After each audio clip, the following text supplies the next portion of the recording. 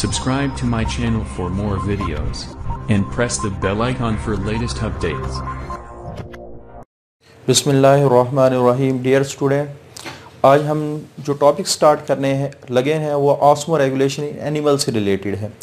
Last lecture में हमने osmo regulation in plant को डिस्कस किया था, लेकिन जब हम ऑस्मो रेगुलेशन की बात करते हैं एनिमल में, वो ज़्यादा इम्पॉर्टेंट है ऑस्मो रेगुलेशन प्लांट एनिमल के अंदर। उसकी वजह ये है क्योंकि अगर ये हो कि एनिमल सेल के अंदर पानी ज़रूरत से ज़्यादा आ जाए तो एनिमल का सेल फट सकता है।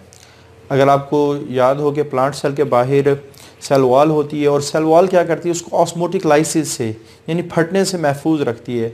इस वजह से हम ये कह देते हैं कि जो ऑस्मो रेगुलेशन है वो ज़्यादा इम्पॉर्टेंट है एनिमल, और ज़्यादातर जो एनिमल के सेल्स हैं वो ऑस्मो रेगुलेशन हर हाल में करते हैं क्योंकि उनको ज़्यादा नुकसान पहुँचने की ख़तरा होता है। तो यही बात यहीं से हमने स्टार्ट की है।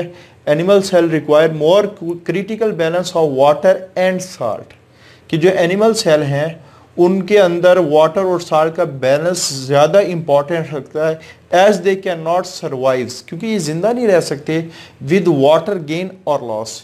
क्योंकि गेन ज़्यादा हो जो सेल फट सकते हैं, लॉस ज़्यादा हो सेल बहुत ज़्यादा श्रिंक करके उसकी शेप बदल सकती है। वाटर इज़ इसी वजह से वाटर इज़ कंटिन्यूसली लिविंग और इंटरिंग द सेल्स। सेल के अंदर ज़रूरत के मुताबिक पानी दाखिल होता है और ज़रूरत के मुताबिक पानी बाहर निकलता है। लेकिन चाहे सेल के अंदर पानी आए या जाए, हमेशा इसको बैलेंस के अंदर रखा जाता है। और इस बैलेंस को मेंटेन रखने के लिए टू मेन अप्रोचेज़ हैं, यानी दो आप कह सकते हैं प्रोग्राम्स हैं। एक को हम कहते हैं osmoconformers और एक को हम कहते हैं osmoregulate। बेसिकली ये दो एनिमल की टाइप्स हैं कि उनके अंदर ऑस्मो रेगुलेशन कैसे मेंटेन होती है। अच्छा, पहले हम osmoconformers को डिस्कस कर लेते हैं। ऑस्मो का मतलब जब भी आएगा तो आपने ये जहन में रखना है कि पानी वाटर और साल्ट से रिलेटेड बात हो रही होगी। कन्फर्म कहते हैं मुताबिकत को, यानी आप ये समझ लें कि यहाँ पानी और वाटर और साल्ट की जो मुनासबत है, मुताबिकत है, वो किसी इन्वायरमेंट के साथ हो रही होगी। बेसिकली ये कैसे हमारे पास एनिमल्स हैं जिनमें हमेशा अंदर के जो वाटर और साल्ट का बैलेंस है वो बाहर जो एक्सटर्नल इन्वायरमेंट है उसमें जो वाटर और साल्ट का बैलेंस है बिल्कुल सेम है। यानी आप ये समझ लें, जैसे हमने लास्ट लेक्चर में डिस्कस किया था कि अगर अंदर की ऑस्मोटिक कंसंट्रेशन और बाहर की ऑस्मोटिक कंसंट्रेशन सेम हो तो इस कंडीशन को हम कहते हैं आइसोटोनिक। तो in these animals body fluid are kept isotonic to external environment. तो ये हमेशा एक्सटर्नल इन्वायरमेंट के लिहाज से आइसोटोनिक होंगे। इवन मैरीन वाटर ही क्यों ना हो, बहुत ज़्यादा साल्टी वाटर ही क्यों ना हो, तब भी ये ऑर्गेनिज्म बाहर के लिहाज से क्या होंगे, आइसोटोनिक होंगे।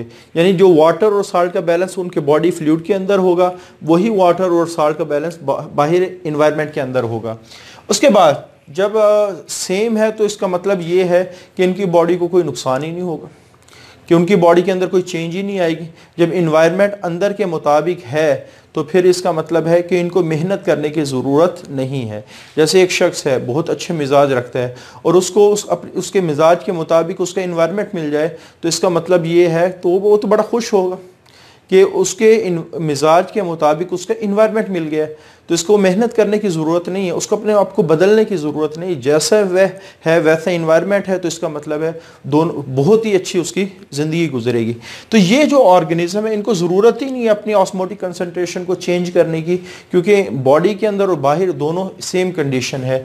तो they do not require to adjust internal osmotic state, कि बॉडी के अंदर जो वाटर और साल्ट का बैलेंस है इनको ज़रूरत नहीं है कि वो इसको एडजस्ट करें, क्योंकि वो पहले ही इन्वायरमेंट के लिहाज से एडजस्टेड है। तो इस वजह से इनके अंदर ना तो कोई वाटर बाहर जाता है ना कोई साल्ट बाहर जाते हैं। यानी आप कह सकते हैं there is no discharge of water और साल्ट इन एक्सटर्नल इन्वायरमेंट। एग्जाम्पल की बात करें, जितने भी मैरीन इनवर्टिब्रेट्स हैं सारे ऑस्मोकन्फर्मर्स हैं। और इमंग वर्टिब्रेट्स की बात करें, जो हैग फिशेस हैं, जो बहुत लंबी सी बिल्कुल सांप की तरह की ये फिशेस होती हैं, और आइसोटोनिक टू मैरीन वाटर, ये हमेशा मैरीन वाटर के लिहाज से आइसोटोनिक होती हैं। ऑस्मो रेगुलेटर्स जो अपने आप को बदलने नहीं देंगे, जो अपने वाटर और साल्ट की बैलेंस को बदलने नहीं देंगे। क्यों नहीं? क्योंकि बाहर इन्वायरमेंट चेंज है। जैसे ये ऐसे इन्वायरमेंट में हमेशा रहेंगे जहाँ वाटर और साल्ट का बैलेंस बाहर के वाटर और साल्ट के बैलेंस के लिहाज से सेम होगा, लेकिन इनको यूजली चेंज इन्वायरमेंट का सामना करना पड़ता है। ये बिल्कुल इसी तरह है जैसे मैंने पहले भी एग्जांपल दिया अभी कि अगर एक शख्स बहुत अच्छे मिजाज का हो और बाहर उसका ऐसा इन्वायरमेंट मिल जाए जो बहुत बुरा हो, तो उसको हम बहुत ज़्यादा मेहनत करना पड़ेगी अगर वो अपने मिजाज को मेंटेन रखना चाहता है। तो ये ऑर्गेनिज़म इनको हमेशा मुख्तलिफ़ किस्म के इन्वायरमेंट को फेस करना पड़ता है। इस वजह से यही बात लिखी गई है, in these animal body fluid concentration is नोटिसेबली differ to outside the environment, कि हमेशा इनको मुख्तलिफ किस्म के इन्वायरमेंट का सामना करना पड़ता है, लेकिन इन्होंने अपने वाटर और साल्ट के बैलेंस को मेंटेन रखना है। तो मेंटेन रखने के लिए फिर ज़ाहिर बात इनको मेहनत करना पड़ेगी।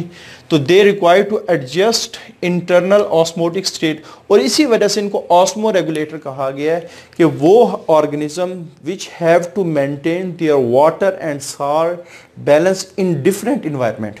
जो मुख्तलिफ किस्म के इन्वायरमेंट है उसमें उन्होंने वाटर और साल्ट के बैलेंस को मेंटेन रखना है। जैसे दो मुख्तलिफ किस्म के इन्वायरमेंट हो सकते हैं, क्योंकि जब हम बात करते हैं ऑस्मोटिक कंसंट्रेशन की, तो ऑस्मोटिक कंसंट्रेशन में मे बी ऑर्गेनिज्म के बाहर पानी ज़्यादा हो, मे बी ऑर्गेनिज्म के बाहर साल्ट ज़्यादा हो। अब अगर ऑर्गेनिज्म के बाहर वाटर ज़्यादा है तो इनको सबसे बड़ा प्रॉब्लम ये आएगा कि इनकी बॉडी में पानी ज़्यादा होने लगे।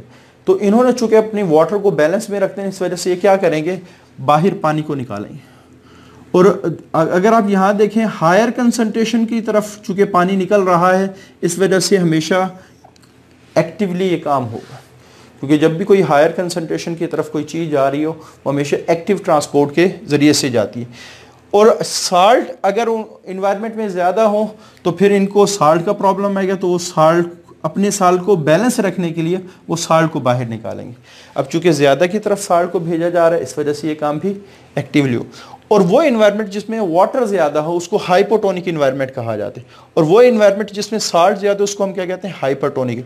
तो अगर इन्होंने अपने इंटरनल ऑस्मोटिक कंसंट्रेशन को मेंटेन रखना है, तो अगर हाइपोटोनिक इन्वायरमेंट मिला तो ये वाटर को डिस्चार्ज करेंगे, अगर हाइपरटोनिक मिला तो ये साल्ट को डिस्चार्ज करेंगे।